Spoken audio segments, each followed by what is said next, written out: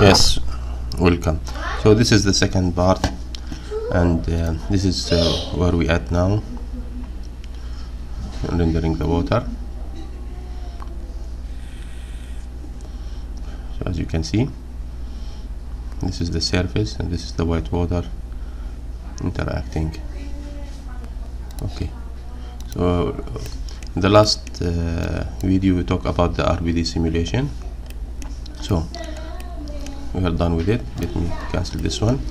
And now what we did here, we will prepare for the FlipFluid. This is the where is that one? This one. So we started with creating the surface. To initiate, initially we will bring the bowl here and we'll bring the surface that we talked about, the body geometry. We add a peak and I transform it a little bit down and extrude it, and we did a boolean. So this is the body of the water. This is where the water will be exactly, and this is where it will collide as a VDB.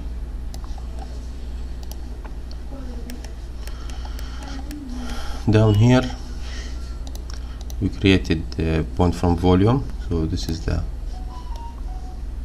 particles,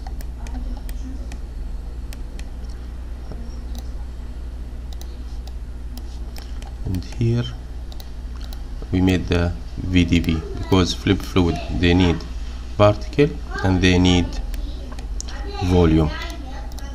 Reshape and combine, flip source.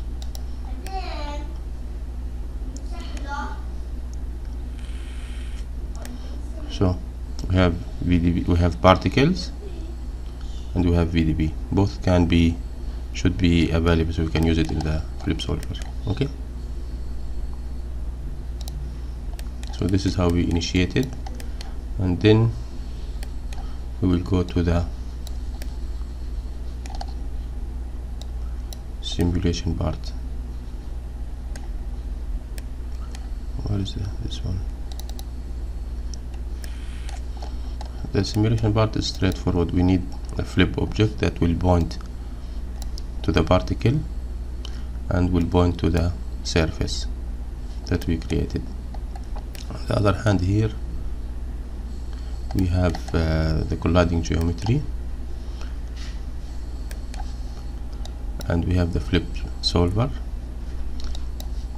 The particle separation, I make it 0.12 because the lower you go, the higher resolution you'll have and the more time. And now it's like more than 1 week and I'm still rendering and simulating for a couple of frames.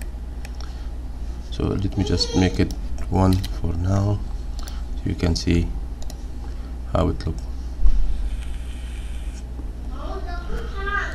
So this is, as you can see, if I go another frame, we have the water, we have the collision bars, and I made the, let me stop this one, I made the boundary of the flip solver as a colliding walls except for the Y, down Y. So when the water hit the wall, it will react. And I have this geometry only that I imported from the RBD simulation and make it deforming geometry, and I connected the VDB of it so it will run fast, sort of. Excellent. So after this step and we run the simulation,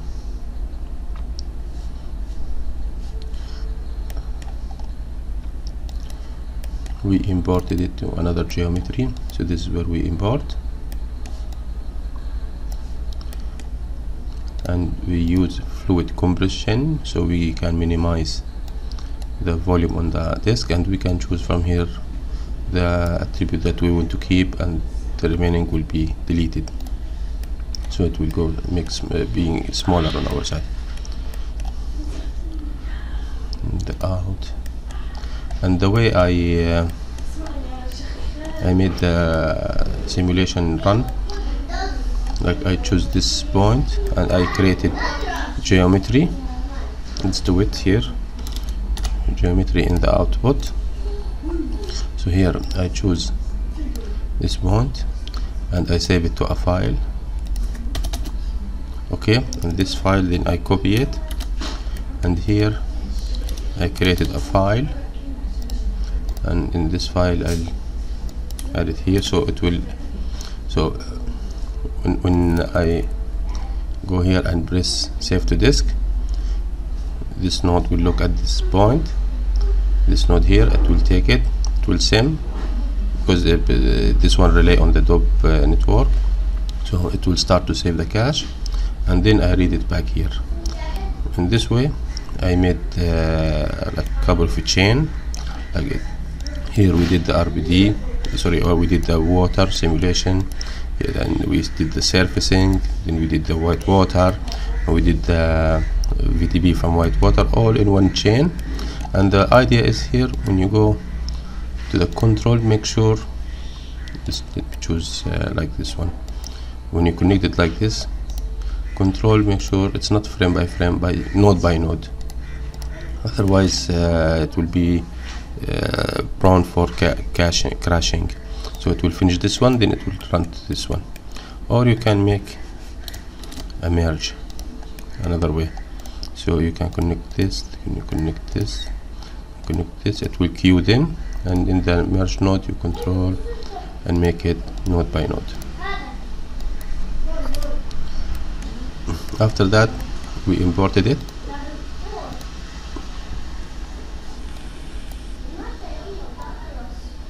Just choose a frame.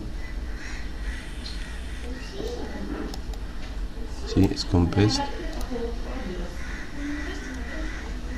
Another frame. See the voxel, and you can also see here the service preview. In the service preview you can see either the volume, you can see the particle, the compressed fluid, the VDB. So this is how it looks. Yes, the collision, only the particle, which I mesh it.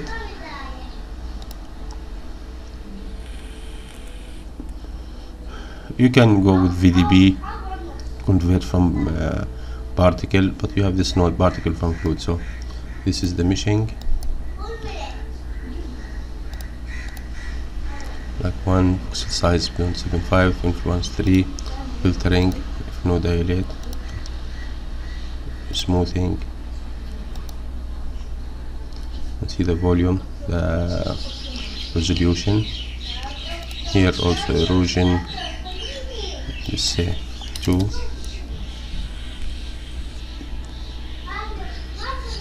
So we'll have different results according, so you can play with it. Okay, for that, file cache.